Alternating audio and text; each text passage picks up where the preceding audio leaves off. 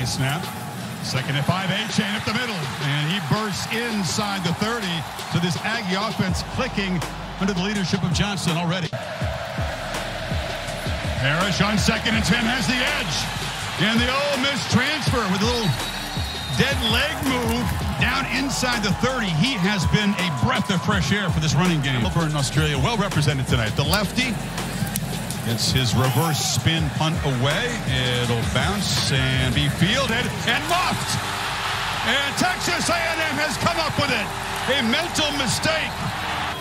Old school I formation. Johnson dives forward, touchdown.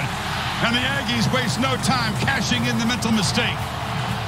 He'll attack when they cross midfield, and it is play action on first down, and Van Dyke does launch downfield and has a man wide open. It's Arroyo, and the tight end is run out of the 10.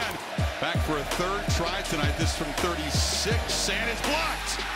Blocked at the line of scrimmage. The ball will roll dead in the end zone. Need 8 on this third down.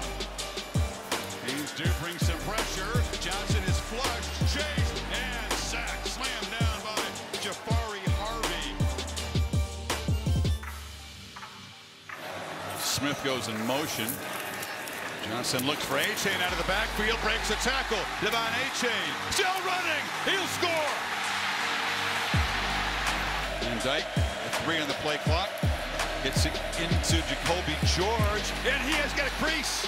Makes a cut. Jacoby George hurdles a man.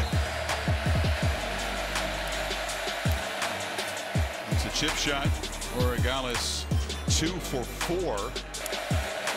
And give it to him again. He makes a cut and gets the edge. And Parrish down the sidelines is shoved out across the 25 by Chappelle. Van Dyke rolls and delivers, and that's George, Jacoby George, who's made a couple catches tonight. And just does sneak it through that right up way. Been on the field a lot more than they'd like.